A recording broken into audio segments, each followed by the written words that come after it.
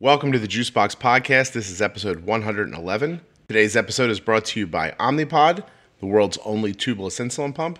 Unlike traditional insulin pumps, the OmniPod doesn't have any tubes, plus it's waterproof, so you get 3 days of nonstop insulin without any need to disconnect.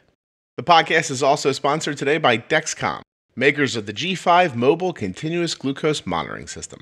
You can learn more about our sponsors later in the program, or by visiting myomnipod.com/juicebox or dexcom.com/juicebox. On this episode of the Juicebox Podcast, I'm speaking with Derek Theler. You know Derek from the TV show Baby Daddy.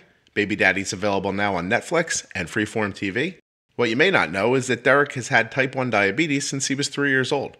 This conversation was fantastically open and honest. I almost didn't expect Derek to be this forthcoming about living with type 1 diabetes, but he just really was, put everything out there. He talked about everything, about what it's like to date with type 1. We discussed his advocacy around the disease. He told me about what it was like to play sports in high school with type 1. He shared a story about meeting Dwayne "The Rock" Johnson recently. He even hinted at the end about an opportunity he has coming up in the acting world that just sounded super. Anyway, I really think you're going to love Derek. You know, he told me that he's embraced this disease, he knows who he is, and he's not going to let anything get in his way. I just really enjoyed this conversation. I hope you do too.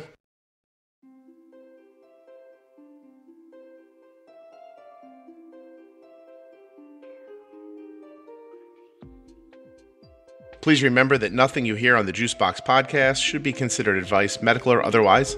Always consult a physician before making changes to your healthcare plan.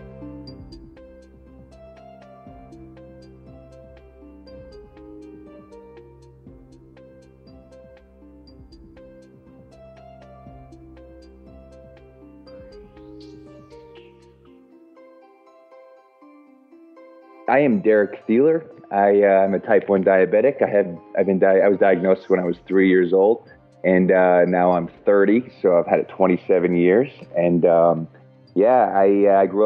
was born in Alaska and then grew up in Colorado, and I got my degree in pre-medicine at Colorado State University because I wanted to learn as much as I could about my disease, and I specialized in sports medicine and nutrition.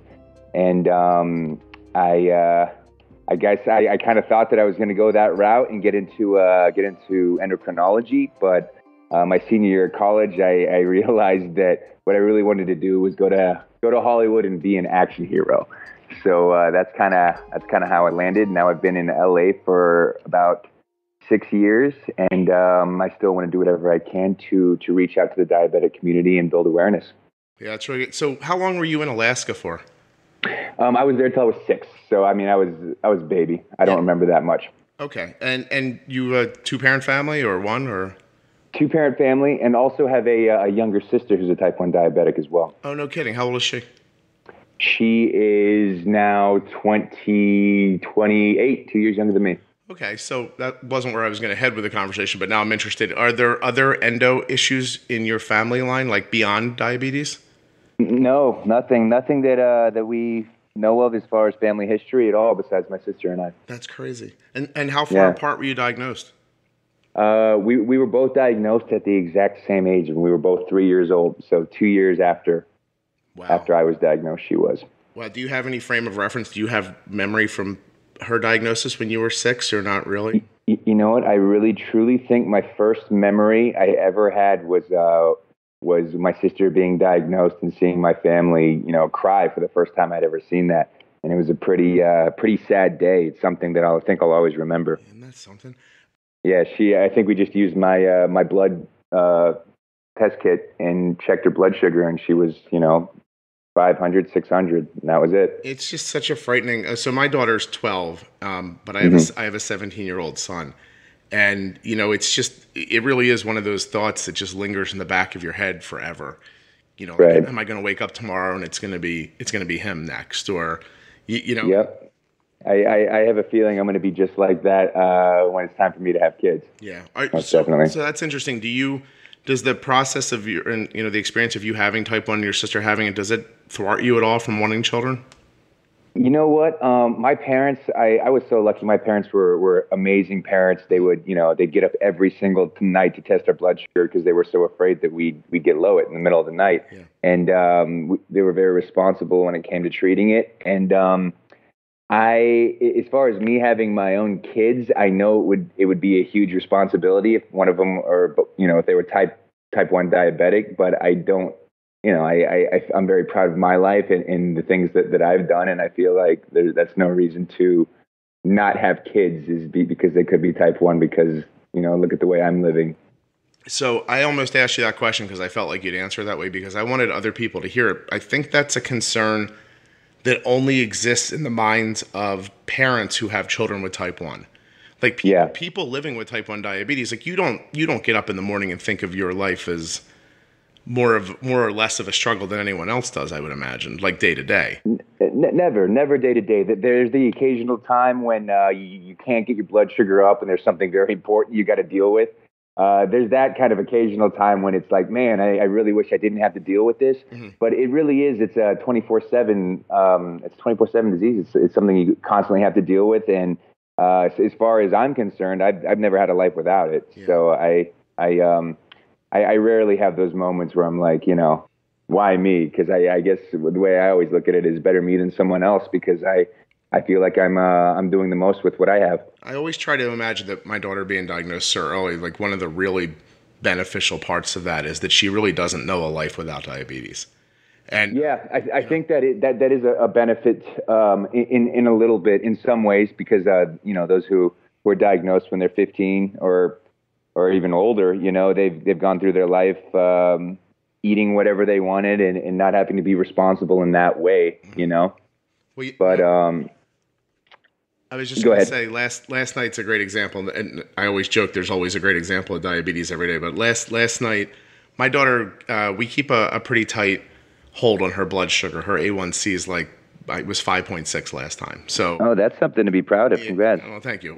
But with that, we found a stability that works for us. But sometimes you get low still, even though it doesn't happen very often. Last night was one of those times we had a pump change in the late evening, and then her blood sugar got real like sticky. It wouldn't move, and I was pushing it and pushing it and pushing it. And then all of a sudden she goes to bed and it starts moving.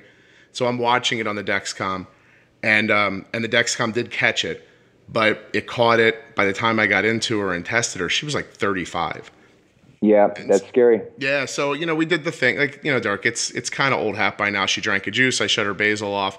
I waited a couple of minutes. I tested again. It looked like it was holding, and then all of a sudden it looked like it was going to drop. So she ate a banana. Like all this stuff happened. And the reason I tell you this is because this morning I'm taking her to school, and I said, "Hey, pretty bad low last night." And she's like, "What?" And I said, your blood sugar was pretty low last night. And she's like, "I don't remember." And I said, "You don't remember eating a banana?" And she's like, "Nope." So that's funny. Just no recollection of it whatsoever. It made me kind of wonder when I was thinking about talking to you today. Do you live alone? I do live alone.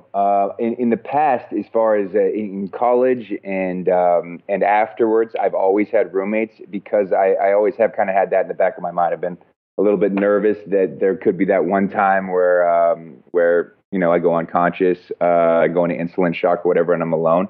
I currently have a girlfriend who helps me a lot with my diabetes. So I also have the Dexcom, which does the alerts with urgent lows. I'm sure you are aware of. Yep. So I've got a whole community around me too that's making sure that I'm up and running still. That's excellent. And so that's what I was wondering. Sort of like when I recognize that you're not married. So when you're dating, when do you introduce the idea that you have diabetes, and how much of it do you explain? Like, is it something you give over slowly, or is it one of those things? Yeah. How does that work?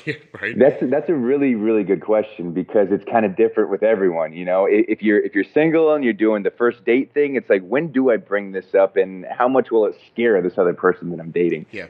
Because I usually go into it as a joke. I have I don't know if you know this, but I've got machines attached to my body in various places, and I'm kind of like a Terminator, and that I describe the disease and gauge the interest level. But in all of my experience that I've ever had with dating, with the devices and type 1 diabetes have all been good in once the other person understands it, it's just part of our life, having to deal with the occasional low and making sure that I'm being responsible with myself.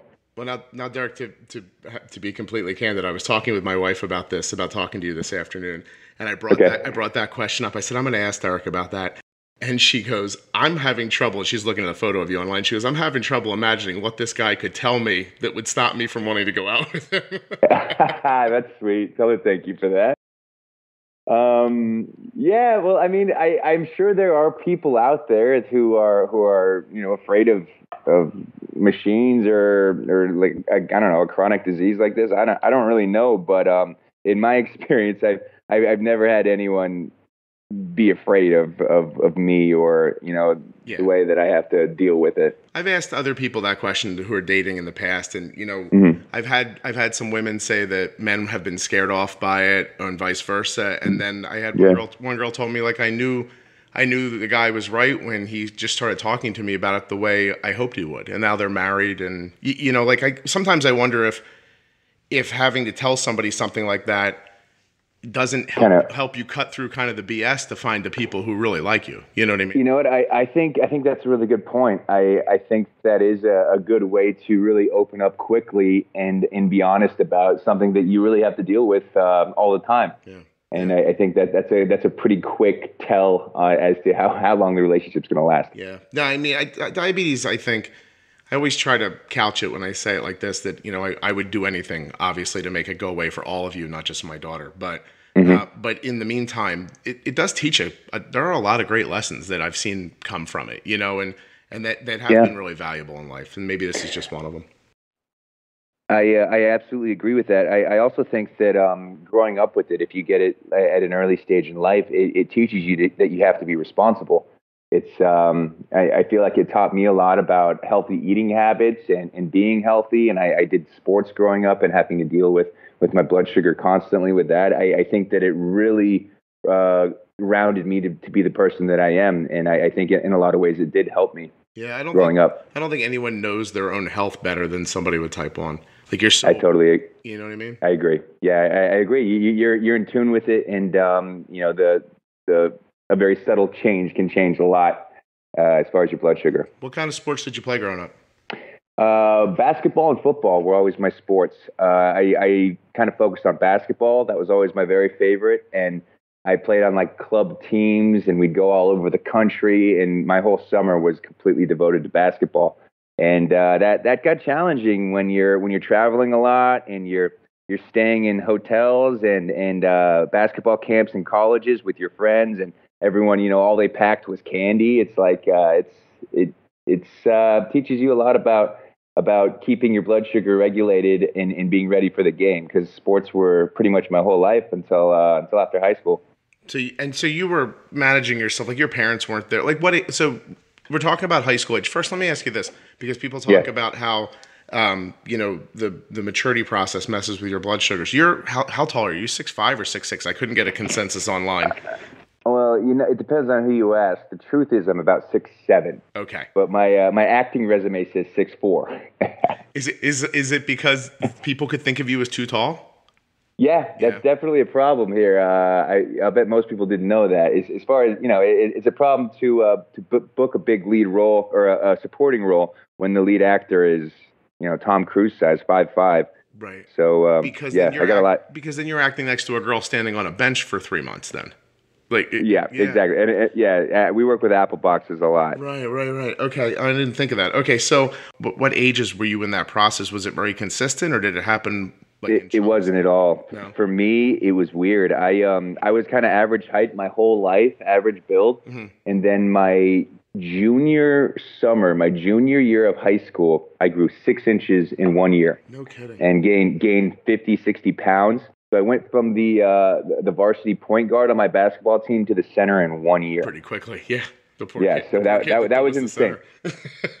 Yeah, it was crazy, and so I had to pretty much learn 2 whole new positions as I moved up. Right. And then I really didn't understand or get a feel for my body type until I was 21 years old and in college, because I had been sitting in my size for a couple of years then. So it was weird for me. It was awkward. Is there anyone in your family that's as tall as you? No, I'm the tallest. My dad's always been pretty tall. He's about 6'4". Okay. Yeah. Yeah, but still 6'4" is like, hey, that guy's tall. Yeah, 6'7" like, wow, what happened? Like that's there's the difference right there. I agree. It's like I have this moment, I don't know, like once every couple of weeks where I'm sitting down in a restaurant and I see some guy walk in and I'm like, holy cow, that guy's huge. He must play for the NBA. And then I stand up and I'm an inch taller than him. So it's weird. It's a weird. It's a weird world being as tall as me and being told no a lot in this acting industry because of my size. Well, it almost makes me feel better, Derek, because I'm 5'9". I'm an average size, and still most people walking around, I'm taller than. And so I don't notice that I'm basically I feel short. But when someone taller than me approaches me, I feel like a child almost right away. Like it's a really weird feeling to have someone tower over you. I guess a feeling that you don't really get to experience ever. So no. When I get to experience it, it's very weird. Yeah, it's, because there are those very, very tall people out there, and when I'm approached by somebody taller than me, it's always like, oh wow, this is how a lot of people feel when I come and talk to them. Yeah. Did you ever have the feeling? Did you ever meet somebody who you feel like could grab you and just throw you if they wanted to? Because I can't imagine you do, but I have that feeling once in a while. Really, you know what? I don't want to get too off topic, but one of my absolute heroes is The Rock. Okay. And I got to meet him not too long ago. I got to meet him about 3 or 4 months ago. Right. And he walked in the room, and he's like my hero. I love what he does. Right. He's so positive. I love the films he makes. And he came up to me. I don't want to use profanity, but he came up to me, and I was the first one he saw in the room, and he shook my hand, looking right in the eye, and said, "If you were a big mother effer," he said, "If you were a mother effer, you'd be a big one." And he kind of left me speechless and then walked away. And I was like, I should have said something. And then I talked to him later. But like, it was one of those moments that I did have a real starstruck moment by a really big dude. That's pretty cool. So to get back to it, you were traveling in your high school years to play basketball. You were managing your own diabetes at that point. What was the technology you were using back then? I got an insulin pump when I was 15. So throughout, half of my high school, I did injections, and then I got a pump. And that kind of opened everything up as far as being able to eat whatever you want. That was something that was totally new for me. And I got to the technology a little bit late because I was giving myself injections from 6 or 7 years old on, and pretty much managing it myself besides, the late night occasionally. And then when I was 15, I got my first insulin pump. And I remember my sister and I got it the same day. And we went directly to IHOP and got pancakes with real maple syrup and all of the fixins. And it was like one of the best days of our life because we could actually have all those kinds of foods in bolus for them, That's incredible. Yeah. I hear everybody, it's funny. That's the thing when people test drive the artificial pancreases, the first thing they say is they went to find waffles or pancakes. And that's really cool.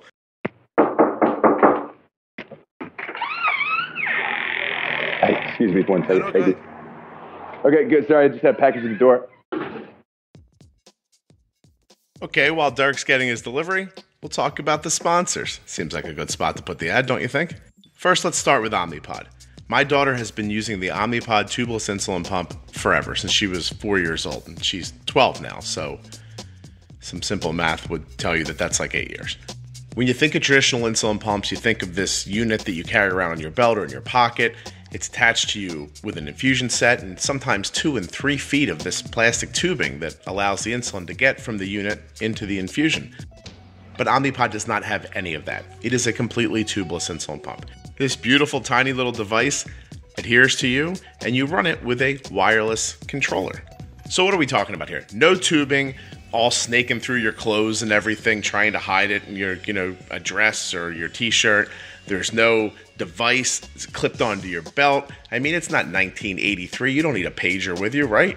You need sleek. You need now. You need what works and what's easy and what makes your life better.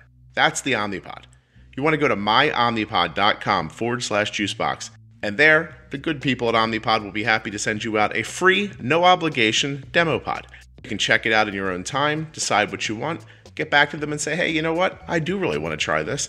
And then they'll help you walk through the entire process of getting started. It really could not be simpler. If you want to use the same great technology that my daughter's been using for 8 years, the one that is helping her keep her A1C where it is, go to myomnipod.com/juicebox to find out more.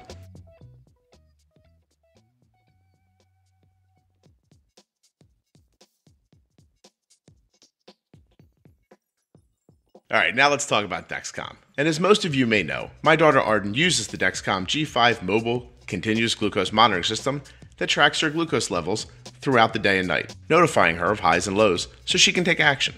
But that's not all it does. Dexcom also has a share feature, so Arden can have up to 5 loved ones, like her mom and I, track her numbers in real time. No matter where Arden is or what she's doing, she always has backup. Now, if that's the kind of peace of mind that seems like something that you'd like to know more about, I think you should go to dexcom.com/juicebox or click on the link in your show notes to find out more. Now keep in mind, CGM-based treatments require finger sticks for calibration, may result in hypoglycemia if calibration not performed or symptoms expectations do not match CGM readings.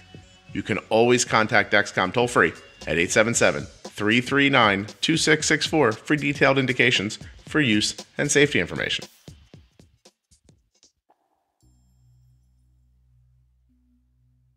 Omnipod and Dexcom have been longtime sponsors of the Juicebox podcast because they are the key pieces of diabetes technology that we use to keep my daughter's A1C between 5.6 and 6.2 for almost the last 4 years.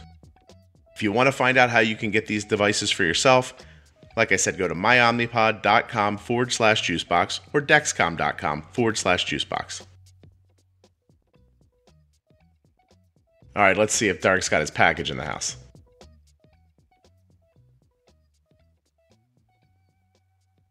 Okay, well, I'm back now. Can you hear me? Yeah, it's no problem. It'd be a great place to put the ad later. Don't worry about it. Okay, great.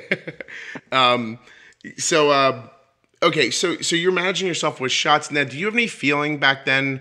Are you going to an endo quarterly, like I imagine you're going now, or was it not like that in the early days? No, it wasn't quarterly. I actually, you know what? I didn't have a great relationship with my endo when I was a kid. Okay. I felt like whenever I went, it was basically like either you get your A1C down and you get better control, or you're not gonna make it to 30 or whatever. It was kind of like this scary experience, and my sister and I really disliked going.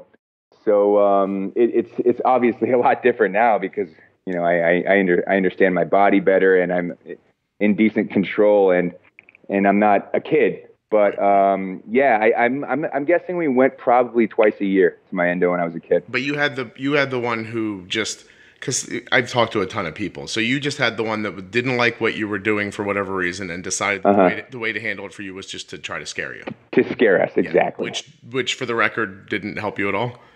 For the record, I don't think so. I mean, I didn't want to go and learn more about the technologies and more about how to treat it. I don't think it's a really good thing when you're an 8-year-old kid not thinking you're going to make it, past 25 on a daily basis. Yeah, you're right, because it seems like, especially in a growing mind still, instead of that inferring to the kid, which I'm assuming what the doctor hoped for was like, hey, scared straight kind of thing. To me, it seems more like it would make you feel like, hey, you know what? If I'm not going to make it that far anyway, then what's the point? Right? Yeah, in some ways you're right. Yeah. And I also had a moment through my treatment of the disease when I didn't care as much and I didn't take it as seriously, and that was hard on me too. And I think it had to do with that endocrinologist particularly as well. Yeah. So we started talking earlier about when you meet somebody and you bring them into your life and you explain you have diabetes, but once you become serious with somebody, is it difficult for you or freeing for you to let them into your kind of day-to-day care? Do you do that at all, or do you stay private, or how do you handle it? I definitely, it's actually not hard at all. At this point in my life, I know who I am. I'm embraced, this disease and how I have to deal with it. and I want to be what I can as a role model. So it's like it's not something I'm afraid to share with at all. If people come up to me and ask me what's on my arm when it's a Dexcom, or what's in my pocket when it's my pump, I love talking about it, because I feel like in the position that I'm in, awareness is something that I can really bring to the table for sure. And so when it comes to dating life and that kind of stuff, I'm not private at all about it. I'm open. I got my test kits all over the house, and I bring them in and encourage help too, because as you know, when your blood sugar gets low, sometimes you can't help yourself in the most effective way. Right. Have you had experiences like in college or beyond that where you needed somebody to help you? You know what? I only have one real experience that was really scary, and even my mom doesn't know the whole backstory of this, because it really freaked her out. Yeah. But the one time I just got a brand new pump, and the settings were off, and it was delivering too much insulin, and it was like my 22nd birthday, so I went out and had a few drinks, of course, and I didn't have dinner that night. And my blood sugar got extremely low, and I was in a house with roommates, and they had to call an ambulance for me, because my blood sugar was, I think, 19 when the paramedics got there. Wow. And that was a pretty scary experience, because we had a whole bunch of friends over from the night before, and they were all watching, and I was completely unconscious. And that was the one time that I've had a moment like that. No, at least your friends did the right thing. There's kids can, even in their 20s, can. It would be easier for somebody just to like laugh and walk away from you. But I guess if you're open and they understand you have diabetes, then they're going to think about it differently. Well, yeah, and that's what I mean. When it comes to people that I'm around and people that I work with, or people that I am social with, I always make sure that they know exactly how to handle a situation where I'm not coherent or I'm not responding. And I think that's important. That's something that I always preach too when it comes to new diabetics, that the people in the workplace and their friends and their family need to be aware of how to treat a super low blood sugar, because it can be dangerous.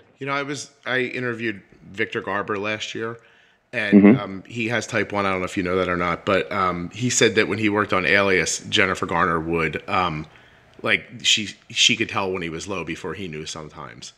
Yep. And she would come up to him and say something. Do you have anything going on like that with the people you act with? Absolutely, especially with my baby daddy cast.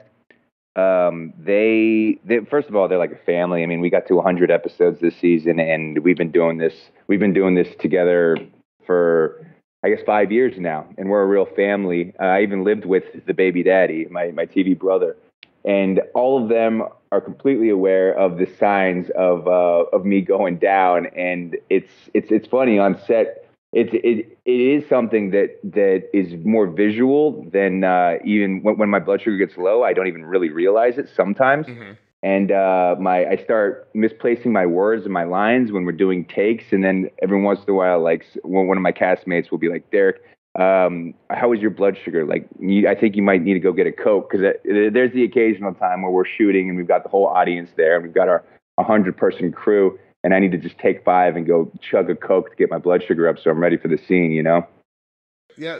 Now, when that happens, is it just sort of like, hey, we're taking a break for a second, or how open is that situation? Is it, I mean, if there's an audience there?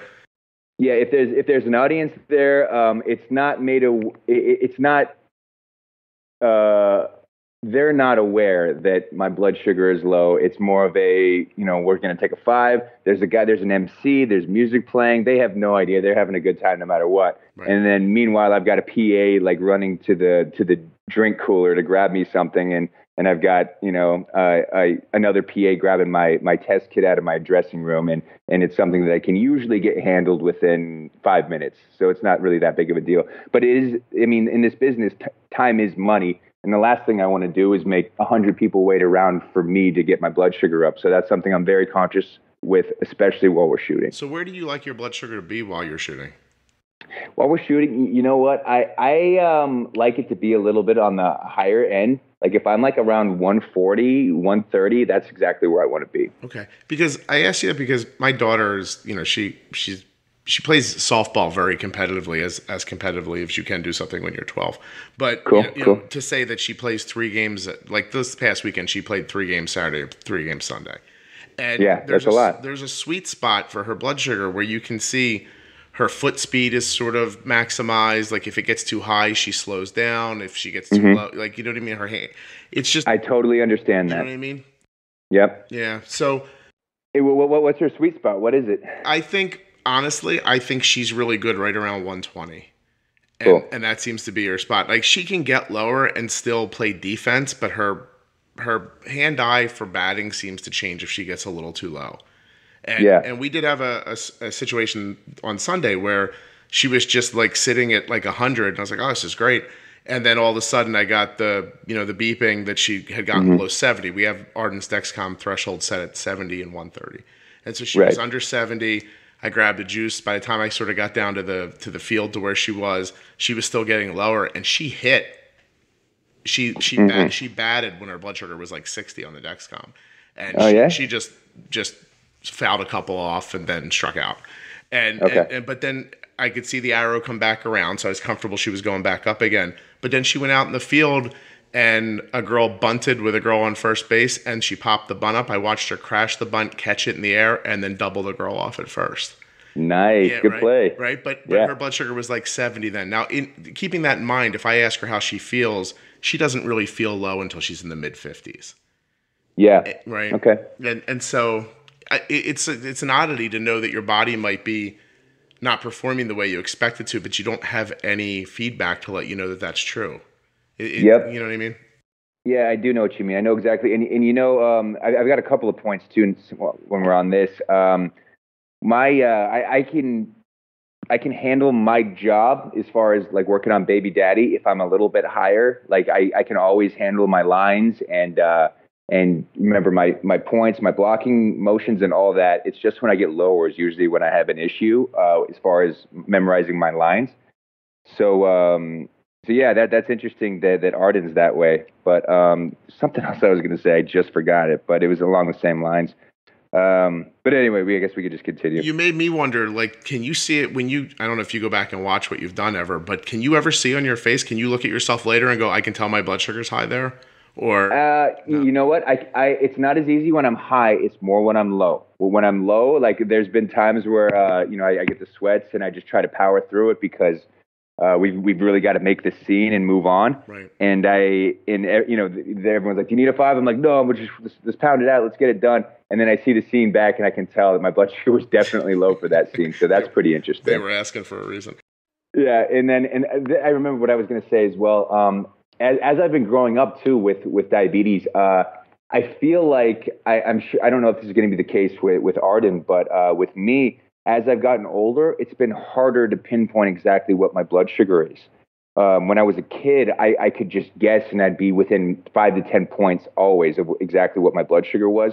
And as you get older, I feel like, especially with me, but with my sister as well, it's harder to know exactly where your blood sugar is as you age.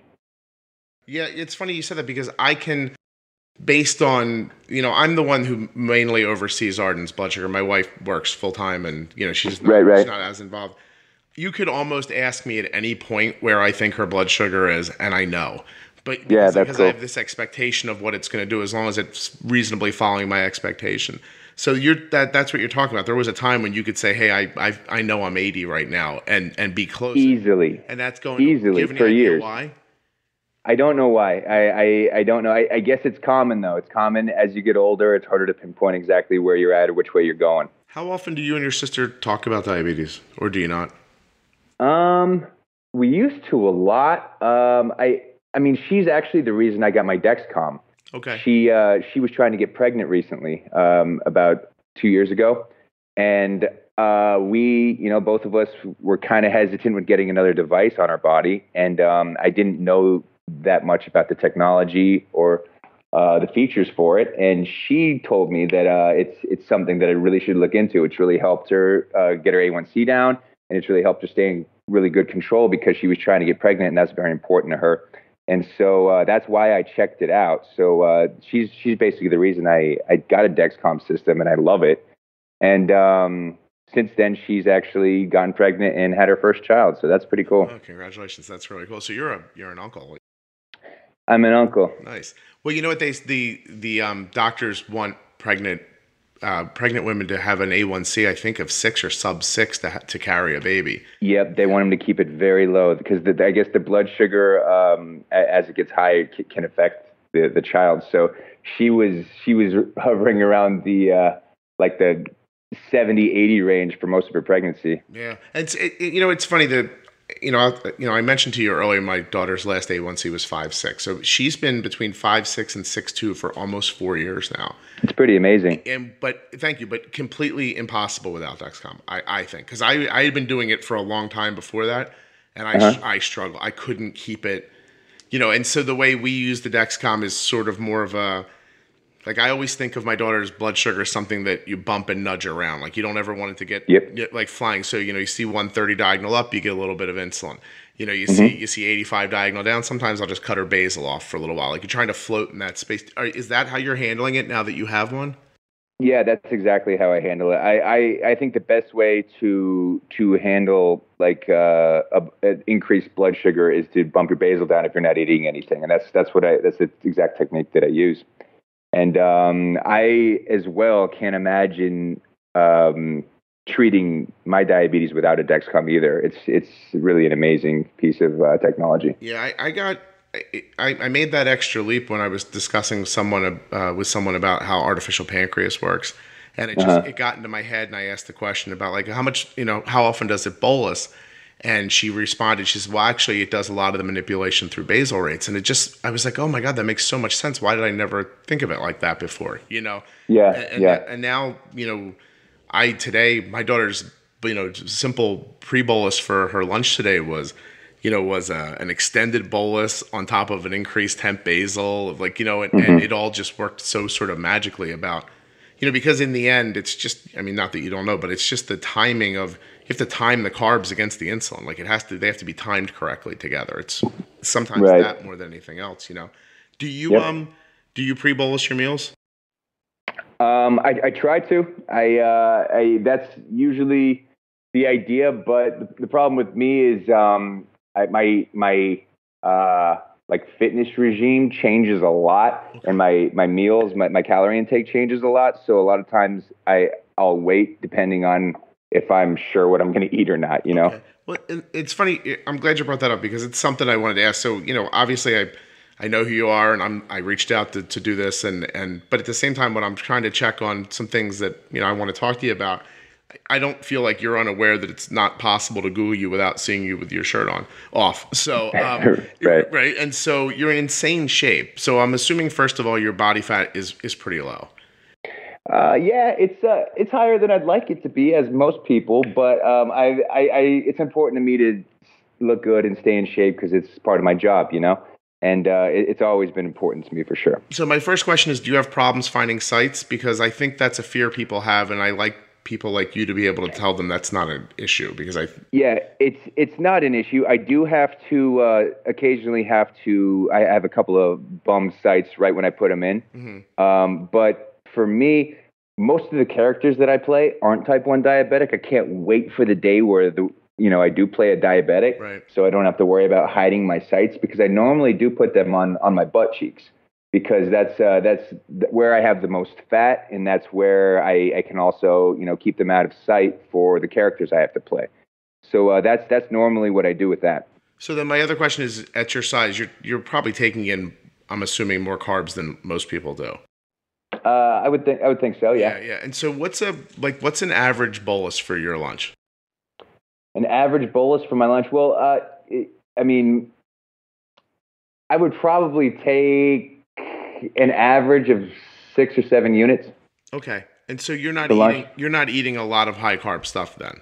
I'm not eating a lot of high carb stuff, but I also have a really high basal rate. Okay.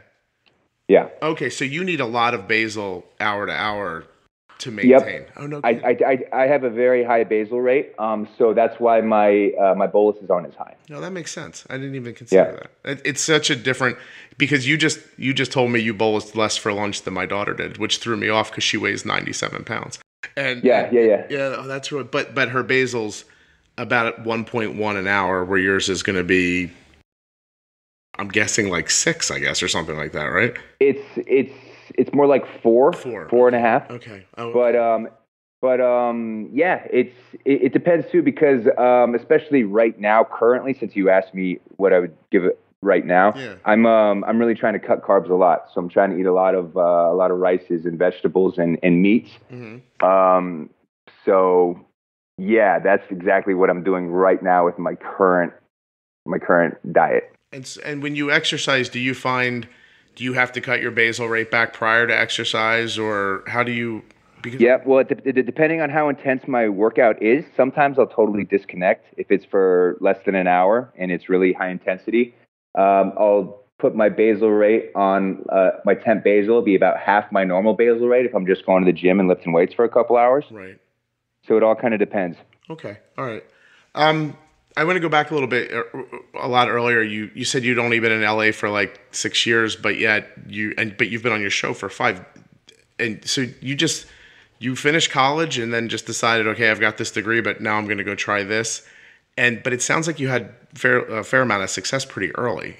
How does that happen?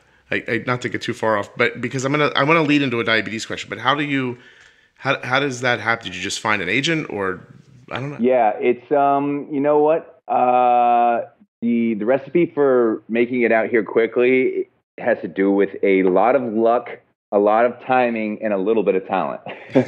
and for me, what happened with me? I got my degree. I decided my senior year of college that I was gonna go try to be a superhero in the movies, and I talked to as many people as I could. I moved out here and I didn't know anybody. I didn't have any contacts at all. But I talked to everyone that I could about the business. I read about it. I took as many acting classes as I could afford. I took as many meetings as I could in search of representation. And I found a commercial agent pretty quickly and started going on auditions for commercials. And the first year I was here, I booked 6 national commercials, which is pretty good. It's really good money to do commercials. And so I didn't have to get a real job, which was really important to my success, I think. Oh, no kidding. Because I kept putting my money towards acting classes, and I wanted to hit the ground running and move as fast as I can. And I got here after college, so I was an adult, and I didn't want to go out and party. And the social life wasn't as important to me as moving forward with my new career. Right. And so I booked these commercials, and I was financially stable enough living in LA. And then I had a friend at one of the top agencies in town, and he walked me into one of the heads of their talent department, and they put me on 2 auditions. And the first audition I went on was for The Amazing Spider-Man with Andrew Garfield, right, as a supporting character. And I wound up testing for the director for Flash Thompson, which is not a very memorable character, but still had 4 scenes with the lead in a huge movie. And I didn't get it. And then the very next audition was Baby Daddy. And you booked that. That was that. Yeah, no kidding. And so, so do you feel like, when you go into these auditions, what's your level of comfort with letting somebody know you have diabetes right away? Is it something that you feel like you keep, because Absolutely. I'm not afraid to. I know that. I guess your question would make it seem like I might be hesitant to let executives know because it's a liability. Well, because other people have brought it up to me in the past. Like I've had ballerinas on here who said that they didn't hide it, but then I've had actors who say that they've kept it quiet because everyone's afraid of what I guess they're already worried about getting rejected. They don't want to add another reason. But it is how I've sort of felt about it in the past. But I was wondering how you felt about it. You know what? I'm not ashamed or embarrassed at all, and I don't know if that's the right word, but I don't mind letting them know immediately that I'm a diabetic, because I think that's kind of part of this new world, and part of the diabetic community that I want to build is letting everyone in on it, and not letting it hold you back from doing anything. Yeah. And so I'm not afraid of saying that I'm a type 1 diabetic immediately, but I do have actually a really good story about my Baby Daddy audition. This was, like I said, one of my first big auditions for television. I actually didn't even know what a sitcom was when I booked it. But the crazy story is I went in for a director session, which is when you go in for the main producer and the director, and you work on the audition scenes for close to an hour the day before you go in for the test. Okay. And when you go in for a test, you sit there, you do your audition in front of around 15 people who are all there from the network and producers, and they're all the high-level people that get to make the decisions, So it's kind of a scary moment. Yeah. And this is after the contract has been signed, and you usually go up against 3 to 4 other people. So it's a pretty hectic moment in an actor's world when you test for a big job because it could be life-changing. But the day before, when I got to do my director's session, I had a really low blood glucose level. My session was scheduled for like 11 o'clock, so I figured I'd have breakfast and then I'd eat lunch after this. And whoever they worked with before. Actually, I think it was, I can't remember their names now, actually. It'll come to me later. Anyway, whoever they were working with before went super long. So I didn't get into my session until around 12:45. And so I was just waiting there, and my blood sugar started dropping. And I went in there, and I was working with the director, and we were talking about the character and talking about what he wanted from the scenes. And I just kind of started melting right in front of these guys. And my blood sugar got extremely low, and I was sweating, and I was not making sense. I wasn't saying my lines right. And I was sweating so bad that my shirt was completely wet. And I didn't want to make excuses because I thought the last thing I needed to do was tell them that I have a problem, and then they wouldn't hire me, because I didn't want to tell them in this moment that I was a diabetic and having a real issue, because I wasn't even that coherent enough to explain myself.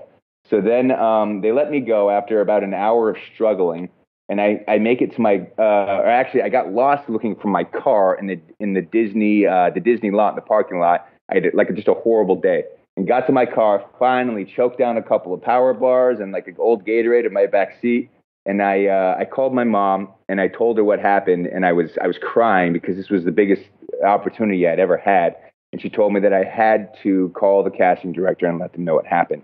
So I did that and told them, I don't want to be the guy with excuses, but I have type 1 diabetes, and I was having a serious problem as I was testing, and it's not something that happens often, and I missed lunch, and I had too much insulin, and they said that that's okay. They were still really excited about seeing me tomorrow, and of course the next day I had my blood sugar regulated. I was in the right spot. I had the right, headspace, and I booked the job. But that moment, is one of those moments where because of me not having control of my diabetes, I totally could have missed a huge opportunity for my career. But your mom came and saved the day with the good advice, though. Yeah, she was right. She was totally right, because it's one of those moments where there was something obviously wrong, and it almost seemed like I was on drugs, Right. So I explained to them, and they were very kind, and it's something we laugh about all the time now on set. So I have to ask, because you just said something that made me think of something. So Baby Daddy is interesting because it's a Disney thing, but it's got racy themes periodically, and I just never really expected that. I don't know why exactly, but I think I saw an episode recently that was like all like kind of based around like marijuana use and everything. And I was like, wow, I didn't expect that it would go that way. But that's pretty cool that it's it just felt more real, I guess, because of that. You know what I mean? Yeah, I do know what you mean. And as the seasons have progressed, I think we have gotten a little bit racier as we go, and I like that. It seems more realistic to me, and I kind of appreciate it. Yeah. Is the latest season happening already, or does it, like, are you? Go ahead again. I was just going to say, are you is the season running? Because everything's so like online now and still on TV. Like, are you on Freeform right now running new episodes? We're on Freeform right now running new episodes. Yes, we've got 2 episodes left until our season finale. We are still in waiting to see if we're going to go back for more episodes this season, which is kind of crazy. But as you said, a third or more of our viewers are on Netflix. Yeah, it's something the way everything's spread out now. Hey, listen, I don't know if this is, it's not really online, but Disney, Marvel, like, I mean, it is. You said you came down to be a superhero. I mean, it makes sense. Like, is that an in for you? Are you hoping it is, or is that?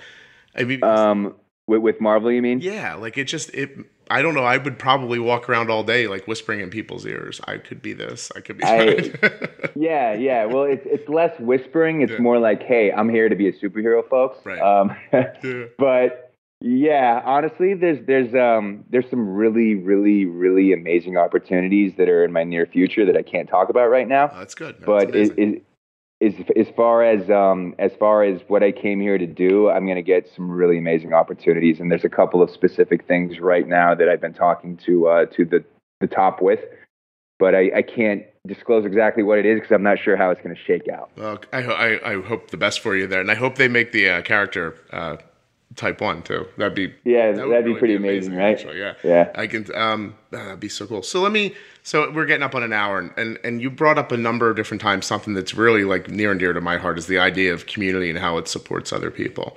And so, have you been have you been like this the whole time, and I haven't noticed, or like I just feel like in the recent history, I've seen you being more out about diabetes, and I didn't know if that's is it just have you been doing it a different way, or how did it hit me all of a sudden? I've been trying to find the right way to approach this because I want to partner with the right companies that I believe in and also that is going to have longevity, and I want to create my own charity eventually. So it's all kind of part of the plan. But I recently started working with Dexcom directly, and I partnered with them. So that's probably part of the reason that you've noticed me a little bit more in the diabetic community because I've always, done the JDRF1 walk, and I've worked with the Carousel of Hope, and I've done smaller things with them. But since I partner with Dexcom, I've really tried to grow my diabetes awareness for sure. So that's probably what the reason for that. Well, you don't know this, but Dexcom and Omnipod both sponsor this podcast. So cool, very cool. But I guess that is how. I guess I saw a picture of you in a pool, right? And so those pictures were for Dex. See, I don't even know that. Those pictures were for Dexcom? Yes. Oh, I see. Okay. And so when you have a crazy following on Instagram, like an amount of people, and they're very reactive when you post something. Do you think that that's mostly from the acting, or can you see a diabetes community like happening there too? Oh, I mean, I definitely hope for, and I see my diabetes followers growing. That's important to me. It really is. It always has been, because I felt like there was nobody that I could look up to that was in the business that I'm in who was open about type 1 diabetes. Yeah. There wasn't this actor or a singer or somebody that I really looked up to like that. And I want to try to see what I can do whatever I can to fill that position for young type 1 diabetics. But as far as my following goes, I don't think that I have the amount of followers I do because I'm a diabetic, but I also do think that the diabetics who are interested in me and what I'm doing, like I think that I don't know why they wouldn't want to see what's happening and see the things that I'm doing and the kind of, I really want to live my life to the fullest and not let the disease hold me back at all, and that's something I want to preach. I just think it's such an important message because I see it on, it's a very small example, but when I put a picture up of my daughter playing softball, that seems to motivate all those people who were concerned that there was something in life they were going to lose. Like getting diabetes was going to be like, oh, now here are the list of things that I can't do anymore. And I just think it's just genuinely very important for people like you to do what you're doing and to be in a position to say to people, look, not only, am I here doing this and I'm successful at it and I'm healthy and I'm in great shape and all these other things, these are all things that you can do just as well as I can. And I think that's fantastic. So I really appreciate you doing it. Thank you so much for saying that, Scott. Like I appreciate you saying that, and that is totally the message I want to put out there. I want anyone who's friends with a diabetic or a parent for a diabetic or a young diabetic person, I want them all to believe that they can accomplish anything that they want, and there's literally nothing that they can't accomplish as long as they're responsible with their disease and they push forward. No, that's really great. Listen, I really appreciate you doing this. I'm going to let you go because I feel like this has been a great conversation. I'm super glad that we met because,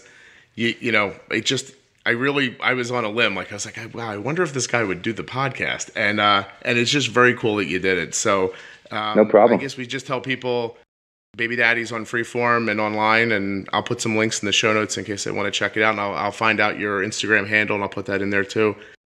Yeah, that's easy. Yeah, my Instagram handle is just at my name, and the pretty much the only place you'll be able to see Baby Daddy is going to be on Netflix soon. We've got a couple episodes left, but besides that, I'm hoping within the next year I'll be doing something else really cool. I feel like we're going to see in spandex somewhere pretty soon. So that is yeah, maybe a cape too. We'll see. Well, let me just shout out right now to any people who are making those decisions. You're going to save a ton of money on the fake muscles in the suit. You're not going to need them. And so yeah. That's why I'm going straight to the gym right after this because of that. Please, I've had enough of you already. My wife looking at your picture today was enough for me, Derek. So I'm done with that. All right, well, it was fun while it lasted. Yeah, dude, I really appreciate this so much. Thank you so much. Yep, you're very welcome, Scott. Have a great day.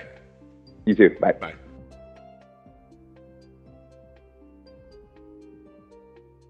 Thank you so much to Derek for coming on the podcast and sharing the way he did. That was amazing. You can check out Baby Daddy on Netflix or find Derek on Instagram. I've got all the links you'll need in the show notes.